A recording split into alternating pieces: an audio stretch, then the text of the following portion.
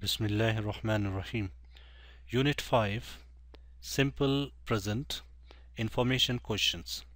Dear students, in this unit we will practice about simple present information questions, how to ask information questions, okay, with simple present verb.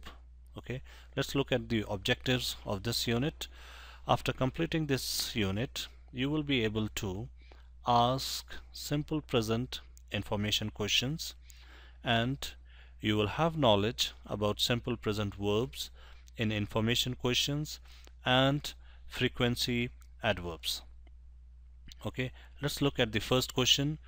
What do you do in your free time? Okay, I meet my friends. Okay, so what do you do in your free time? Okay, I meet my friends. So you can look at this verb. This is in simple present. I meet my friends. Okay, let's look at another example. Who do you go out with? So you can say I go out with my friend or just with my friend. Let's look at some more example. Where does he go? Okay, he goes for a walk. Okay, where does he go? He goes for a walk. Remember that, as I discussed with you in the last unit, that we use, okay, like with I, you, okay, we and they, we use do, the verb do. Okay, with he, she, it, we use the verb does. Okay, where does he go? Since it is he here, we will be using does. Where does he go? He goes for a walk. Okay, let's look another example. How often does she eat out? Okay, again, since it is she here, and as I told you, with he, she, it, we use does. How often does she eat out? You can say twice a month.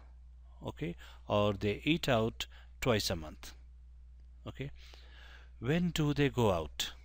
Okay, again, see here, since we have do here. Okay, so with they we use do. Okay, when do they go out?